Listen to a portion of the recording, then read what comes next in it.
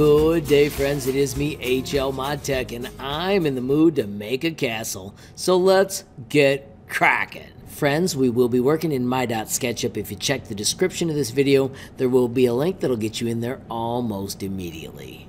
If it's your first time, I recommend signing in with Google. Now that we're here, friends, I want you to click this down arrow, and we want to create with decimal millimeters. Upon launching, let's name our project. Once again, we click, choose this. We're going to type castle, and then I also like to put my initials, and hit save. This gentleman has shown us how big the world is. We can click on him and hit delete on the keyboard. Friends, remember SketchUp is a click and release program. I'm going to show you my hands a lot as I work through this. I'm also going to remind you, after you watch a piece of the video, always click this tab so that your shortcuts go where they're supposed to. The first shortcut we're going to use is R for rectangle. I want you to click the origin, and then I want you to tap Ctrl, which is a modifier that makes it go around the middle.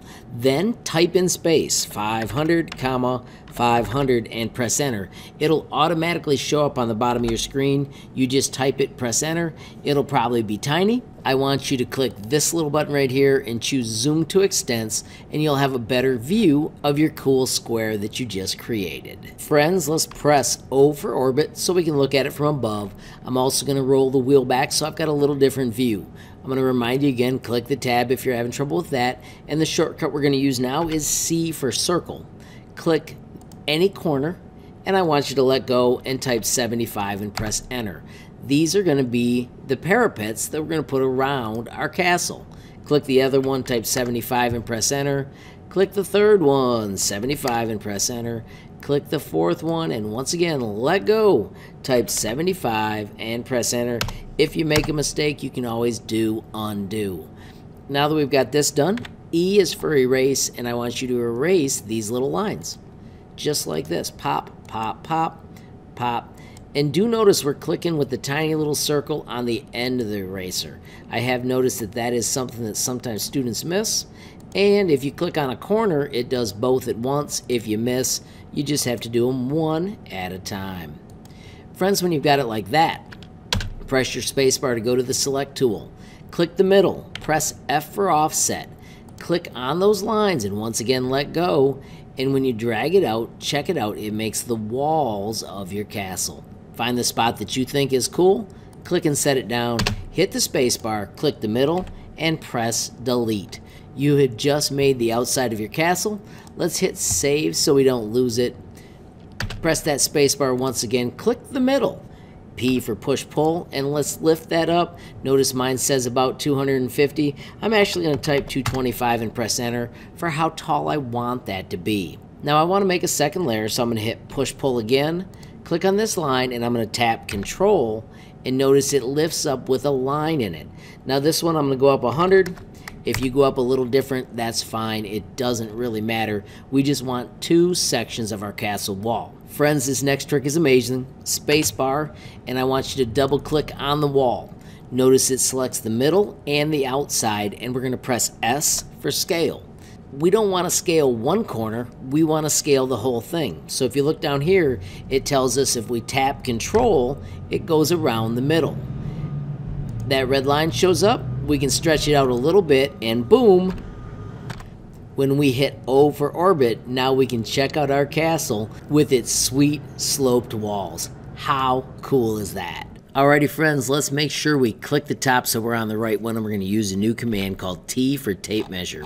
Zoom in on this tiny corner, stretch it across, type 25 and press enter. Let's switch to H for pan because we want to see this corner. Once again, T for tape measure. Zoom in and make sure you've got that very edge. Stretch across and type 25 and press enter.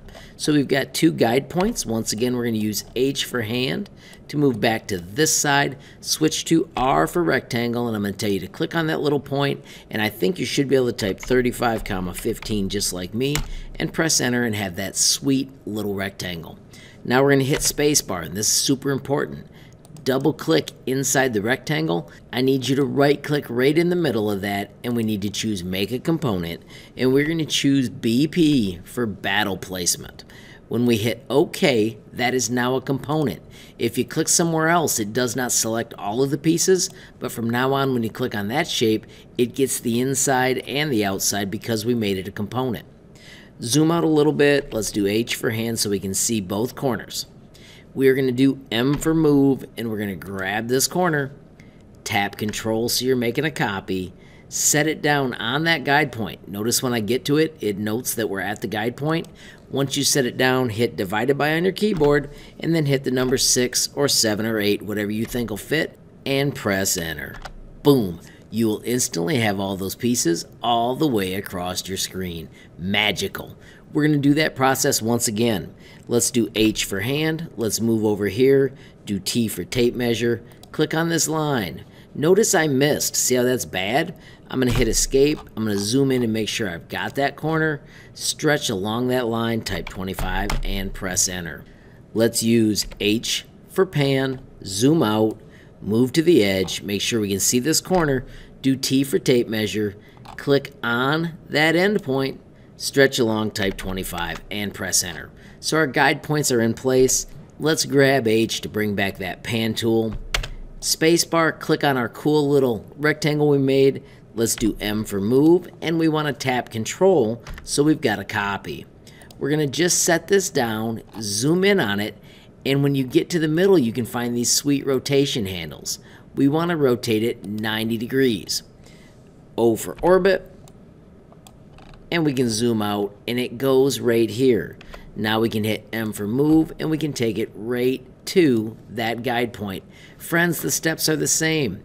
Click this corner, tap Control so it's a copy, move to the other guide point, set it down, immediately hit divided by and 6 and press enter, and poof, you have just added those battle placements all the way around. We're going to do the other side in a very slick way as well. Are you ready? Spacebar. Click the first one, hold down shift, click the second, third, fourth, fifth, and sixth or seventh, however many you have. Make sure you can zoom out so you can see that edge. Note we're going to connect this edge to it. So let's do M for move, grab that edge, make sure it's got the same axis going across, click, set it down, and you are almost finished. Same trick over here, spacebar, shift click, pop, pop, pop. And my friends, M for move, grab that corner, make it a copy, make sure that you can see the axis line so you know it's straight, and you've just added all your battle placements just like that. Alrighty friends, so remember to click that tab if you're going back and forth between the movie. We did all of that so we can hit the space bar, double click on one of these components, zoom in on it, do P for push pull, and when we lift up one to whatever height we choose, it lifts them all up. That is the beauty of a component. We're also going to modify this by hitting L for line, going to the midpoint and drawing one line, then a second line, making sure they are across from each other. At that point, when you do push-pull and you push it all the way to the back, I'm going to take the arrow and I'm going to touch the very top so that way it slices it perfect. I'm just going back to that spot and look it chiseled them all instantly. Friends, we're going to do one more amazing thing. I need you to hit the space bar. And I need you to triple click 1, 2, 3 times, and you'll see that every single bit of it turned blue. We're going to go to materials, and I want you to find a cool color that you're going to make this all with. I am going to choose brick cladding and siding, and when we drop one of these on here, you can see it paints everything all at once, which is absolutely awesome. Hit your space bar, click out here somewhere else. Just like that, our castle's starting to look pretty darn spiffy. Friends, once again, I'm going to remind you, click the tab. Let's hit O for orbit. Let's find that red line because that is the front of our castle. And I want you to do R for rectangle. Move down to the midpoint and start making a rectangle. We want it to go around the edges, so we're going to tap Control. So it's doing that modifier. So we're going to make a door. When you click, we're going to hit E for erase and get rid of the parts underneath. And then we're also going to do a 2-point arc.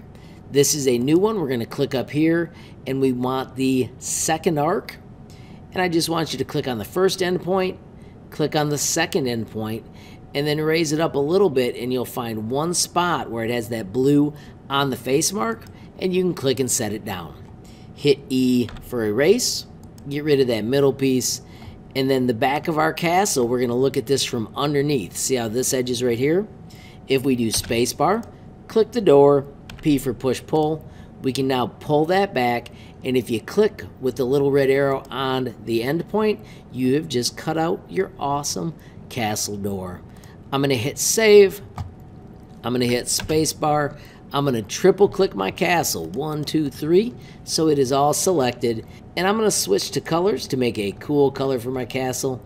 I'm going to make it an odd green, just because I want to. Friends, at this point you can click with your select tool, you can hit save, and your project is complete. Congratulations on learning some awesome skills, practicing your shortcuts, getting used to letting go of the mouse, and making awesome projects. Friends, if you enjoyed the video, please hit that like button, maybe even hit that share button so more people can learn about SketchUp Made Simple. Of course, if you have a question, comment, or a suggestion, add it down below. And if you haven't subscribed yet, what are you waiting for? Smash that subscribe button, and last but not least, hit the notification bell if you want to be the first to know when there's a brand new video from me, HLModTech. Thanks for watching. Have a great day.